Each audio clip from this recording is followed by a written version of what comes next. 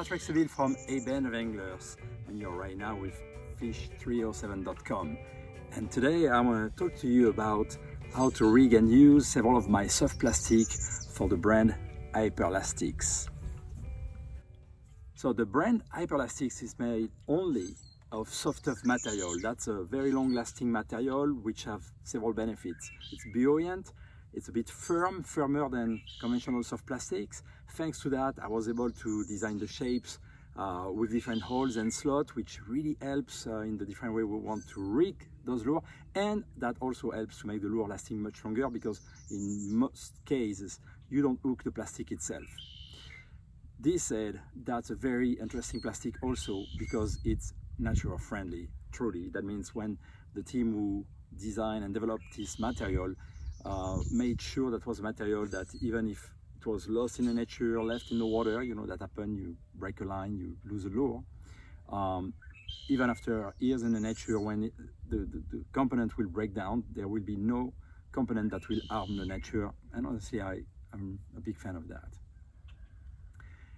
So there are three lures that I really want to focus on today: the dart spin, the curly min, and the dead alive swimmer. Let's check them out together and stay tuned with us, because at the end of this video, fish307.com have a special deal for you guys for a few days. So let's start with the dart spin. This is the dart spin. So that's a soft plastic body made of that soft tough, and then I develop a kind of spring into the tail that is put into the mold, so it really holds really well and really lasts long. And at the very end of the tail we have a swivel and a willow blade. So thanks to that we have a lure that's extremely reactive, it casts very well. You can have all kind of retrieve, because that blade I designed it with a curve that works at any speed, from super slow, medium to super fast speed, so you can work it the way you want, and it pulls very little on the line, so it helps you also to work on the top, mid-water or deep. You just have to change the way you rig it. So that is the dart spin. There's basically right now 4 different sizes, starting with the 3.5, 4.5, 5.5 up to 7 inch. So several sizes to fit most of your needs. Now, I told you earlier on that that material allows me for holes and slots. That helps in many regards. For example, the rigging or unrigging. In that case, well, if you take a wide gap hook, it's super easy. You have a hole that goes through the back all the way to the belly. You have a cut in the back. You have also a slot underneath the shin, and also another hole in front of the nose. So when you want to rig it, look, the easiest way, you can rig by the nose like a typical soft plastic, but here's my recommendation. Take the hook, go through that hole that's already there, turn the hook this way. There's a bass that just blew up next to me. I'm coming, guy. I need to shot that video first, I'm sorry. There's a priority, but I'll be back. Well, now you take the hook, eye from this hook, and you go into the hole that's underneath the shin, and that's it. So it's very quick. In fact, it's even faster than what I show you, and that's part of why it helps that bait to last long. Now, this is the Pro model, which is painted, and we have also the regular models which have injected colors. The Pro model come or dependent size. Some come with a jig-head, some come with a wide gap hook like this 5.5. In that case, when you fish with that wide gap hook and you want to fish in some heavy cover like lily pads, for example, most of the time you can leave the hook point like this, and the hook point is outside of the bait. But if you have to cast in a bit heavy cover, look, open the back, push the hook down, and now the hook point is very well hidden, but it's totally free to exit. So when the bass comes and attack, and you know, you can tell right away the hook goes up, there's an excellent hooking ratio. So this is one of the simplest way of using your dart spin, basically, with that wide gap weighted hook. Now, if you want to fish slower and on the very top, you can have a wide gap not weighted hook. So it really depends on you and the situation. That's one of the great ways to use this. Now, on jig head, for example, this is the type of jig head that comes on the Pro model in 3.5 and 4.5.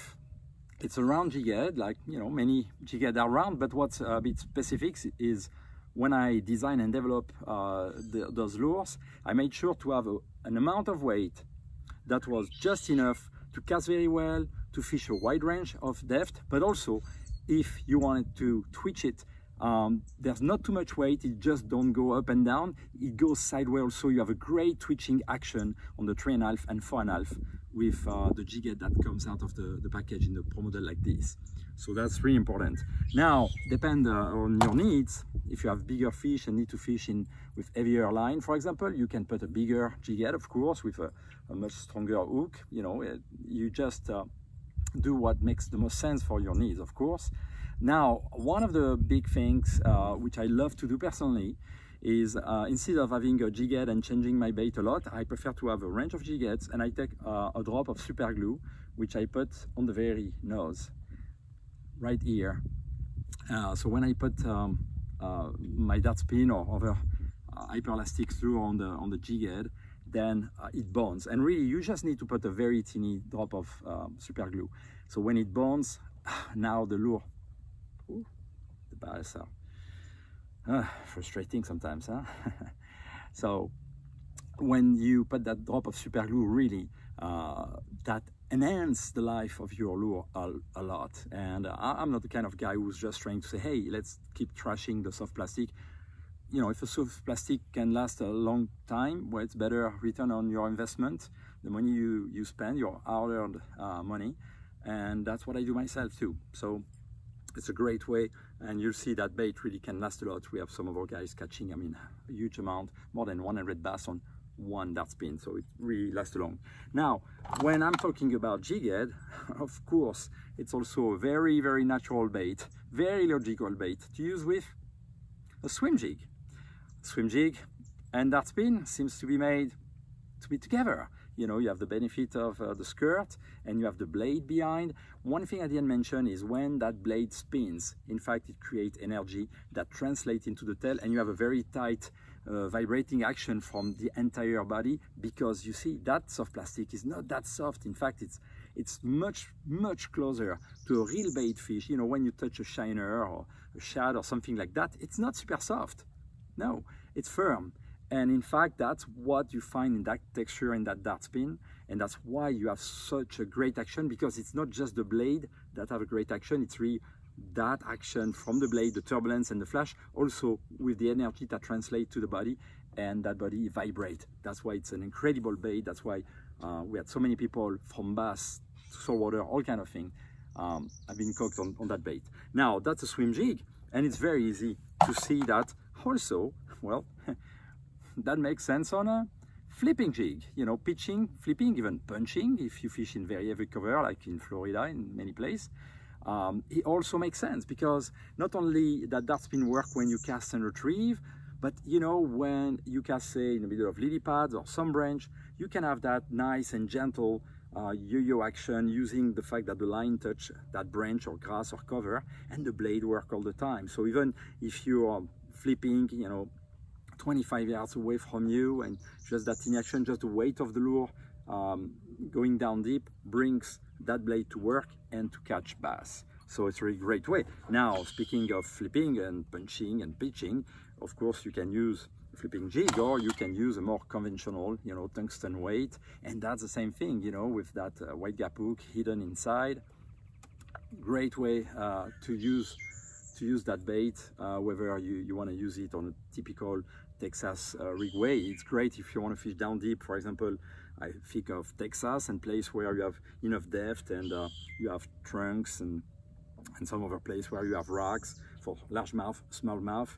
Great way to go fishing in there. Again, you don't need to pull much on the rod tip. That blade works all the time. Now, on the very opposite almost, I will say one thing that may surprise some of you, but well, that's a fantastic bait for drop shot. A teeny dart spin, a 3.5 like this one, or a 4.5, possibly a larger one, is fantastic on a drop shot rig, because now you bring that shape that truly mimics a small bait fish, and with the benefit of that blade, which again don't need much action. You don't have to pull a lot or to jig a lot or to drag the rod sideways fast or a lot to have action. very little movement from the rod tip are plenty enough to give action to this bait like this, and that's a very good bait. I say it again, very good bait when you want to fish drop shot. So really consider giving it a try. You will not regret that, I promise it to you. A few more ways to use that dart spin. Well, that dart spin is really great as a trailer. And when I speak as a trailer, for example, I mean, look, you know, when you go on a bladed jig, I mean, that's just perfect because you have the great deflection from the blade. We all know that's great way of catching a bass, especially in a heavy cover. You have the action of the skirt, and now you add the profile of the dart spin, which is very realistic. You know, most bait fish have that kind of profile, and again, you have that addition of the blade in the back. So as a trailer, really another great way to use this bait.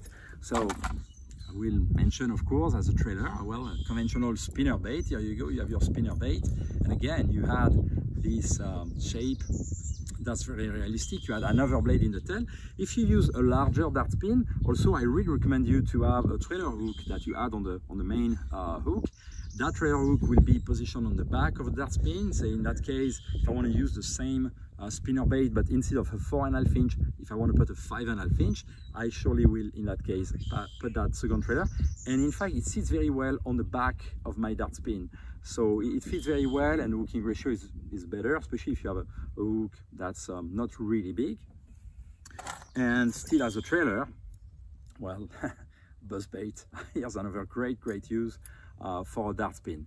Now, I want to finish on the dart spin before going to the two other baits by mentioning I personally believe, in total honesty, that the dart spin is the very best lure you can dream of if you like to use a rig. And I'm going to show that to you right away. So for example, here's the A rig with kind of medium light wire and 4.5, or is a much stronger heavy wire and stronger hooks also with 5.5. So you can understand easily all the attraction that A-rigs rigged with dart spin brings to bass, because now you have plenty of those blades and flash.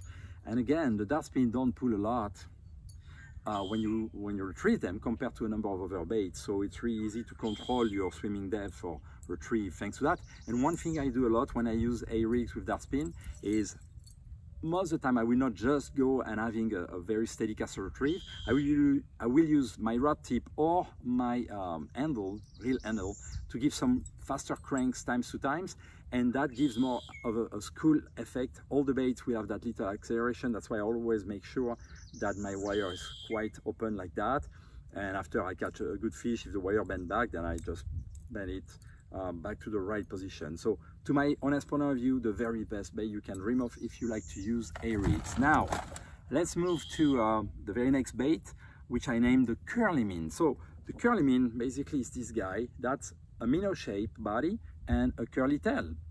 Well, thanks to the use of that soft tough material, it's buoyant.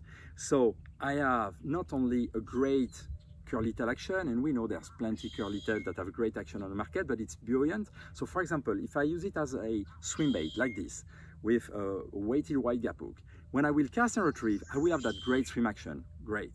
But because the buoyancy of the body and the right positioning of my weight, I also have a side-to-side body motion. So now you have also kind of a minnow action on the body plus the tail action. And when you let it drop on the bottom, so first on the drop itself, if you want to pitch it or flip it, they're just the right weight and the right position on the weight that comes from the package to have the great swim action on the drop. So many bites happen simply by letting it fall. But if you let go all the way to the bottom, it will land 100% of the time like this and stay like that with the tail up. So you can make pause, and especially big bass sometimes are very finicky and they need that extra time and attention. You need to leave them and let them look at the bait, and after sometimes 30 seconds or 1 minute, even if it's a big fish, I'll give all the time it takes to have that fish turn on. Then I give that little pull on my rod tip or a little twitch, reacts right away. Now that's if I use a weighted wide gap hook, but if I use now a not weighted wide gap hook, Now I got a floating top water soft plastic curly tail. Literally that bait sits on the top, floats, and when you retrieve it, you have that great swim action. If you use the not painted model, they make perfectly a wake on the top where half of the tail is outside and make a great wake, sorry. That's perfect. That's really fantastic fishing, for example, in places like that where you see lily pads around, some branch. It's just perfect for topwater bites. It's very weedless. Also that bait have that deep cut in the back, have 2 holes underneath the shin. Typically you want to use a not weighted hook with the hook exiting the first hole, but if you have a weighted hook, you want it to exit the second hole. I made those holes based on what were the best position for the best action, depending if it was to be used on top as a floating bait or fishing more mid-water as a swim bait. Now, the very next and very logical way to use that is, look at that, as a Carolina rigged bait. Because, yeah, you know, we all have worms, soft plastic worms in our box, and of course we all know that catch bass. But here's what it is now. You have, again, a profile that's much more realistic to a bass, because, well, bass mostly are fish eaters. There's very rarely a true worm on the bottom of any lake or river for them to find and swallow. We have the great action that's very proven for, you know, since 1974 was the invention of the soft plastic curly tail. So we know millions and tens of millions of bass have been caught on this kind of shape. But what is the huge benefit is that when you drag your weight on the bottom, a typical soft plastic worm will drag on the floor. And that's okay, of course, catch fish. In the case of the curlyman, it has just enough buoyancy that the weight can be dragging on the bottom, and the curlyman will be working and swimming right above the bottom, a few inches above, helping the bass to see that prey from a much long, far away distance, driving for more bites. So great way to use the curlyman. It's a 6-inch bait. Really, I do really love using that like this. And to finish on that bait, also, well, using that with a bullet weight as a Texas rig for flipping, punching, working on the bottom. Again, if you have logs, if you have rocks, that's a perfect way to work. And remember that with the buoyancy, when you make a pause, that bait will float like that. So it's very highly visible for the bass, like a bait feeding on bottom. Excellent bait. I really strongly recommend you to give this bait a try. You won't be disappointed. Now, let's go with the last of the 3 baits I want to introduce to you today, guys, which is called the Dead Alive Swimmer. The Dead Alive Swimmer is a swim bait that comes with a pack of 2 bodies and 2 hooks, wide gap hooks, one of them not weighted, one of them weighted. So the not weighted one, well, when I designed it, my goal was really to mimic a truly dying bait fish. And you know, many lures on market claim, well, it mimics a dying bait fish. Well, honestly speaking, I've seen a number of times a dying bait fish on the water, and I guess many of you, most of you have seen also that. Well, a dying bait fish don't run fast sideways. No, a dying bait fish gently swim and then floats back most of the time sideways. That's exactly what does that guy. He floats back like this. So you swim it super slowly, floats and swim just underneath the top, and you kill it.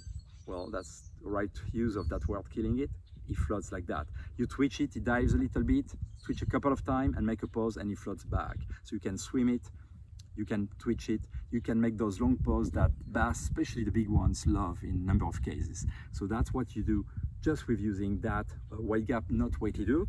Now, when you use the weighted hook, with the weighted hook, you have the benefit of a bait that is now killed. So it's better for more typical cast and retrieve swim action, but it's still fantastic when it comes to twitching and jerking it and killing it. In that case, thanks to the weight, it will not float to the top, but it will sink, dive down, land on the floor 100% of the time, laying like that. That means once the weight touches the bottom, the bait stays exactly in that position, and that's excellent for bass. Excellent. So you can kill it, pause it, leave it like this 10-15 seconds, swim it again, do a few cranks, maybe 5 feet, kill it again, let that bait pause on bottom, I'm coming for you, well, wait a bit, twitch it a couple of times on the bottom. Really fantastic. One thing I want to show you is about the rigging of that bait.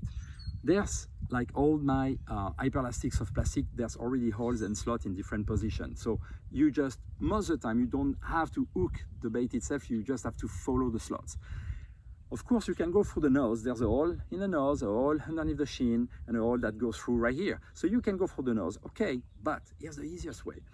Because I have put a cover here on the back of the back to keep the hook the most in place. Why? Because it's a perfect bait when you want to skip underneath docks and branches. Because it's very flat. You know, when you want to skip a stone, you don't take a round ball-shaped stone, right? You take a flat one. Well, that's the same thing with this guy. So this is very flat, it skips very well. That's why I wanted the hook to stay very well on the back.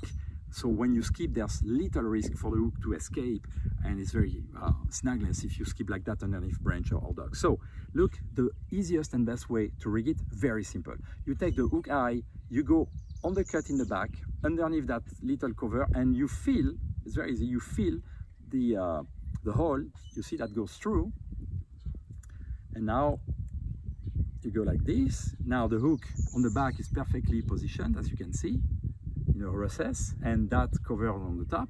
And now you take the front, and like the dart spin earlier on, you take the hook eye, and you go in the hole that's already underneath the shin, and here you go. Your bait is ready to cast and to be used. One thing is about the fin, you see, it don't look like the cool, good looking that typically fins have on soft plastic. It is on purpose. It was very easy. In fact, my very first prototype have a very nice looking fin. But again, by thinking of my experience of watching dying bait fish that have been injured by being swallowed by a bass and being able to escape, most of the time they lose some scale and their fins are damaged. And that's what I mimic here. So I mimic a damaged tail. So when you make those paws in the water and you gently twitch or shake the rod tip, those very teeny piece, which mimics perfectly a damaged tail, well, we'll have just a teeny bit of action. In fact, here I don't look too good because that material is a little bit sticky, it's normal. But once it's in the water, the piece don't stick to each other. It's really much more lifelike, you'll see by yourself. Now, next, Texas rig. So I love to use it as Texas rig because, well, again, most of the time, most of the year, in most places, bait fish are #1 praise. That's the main feed for bass. So using a dead alive swimmer, I like to make a loop. It's not an obligation, but I personally like to make a loop. I put a very teeny bead and then a bit bigger one, and then I put my weight. I may or may not put a second bead and stop. So I can choose to have the weights staying together like this with my dead alive swimmer, or I can choose to have more freedom, which for example is good if I want to leave it. I mean, hit the bottom and give some free line and slowly float up like this until it's the stop.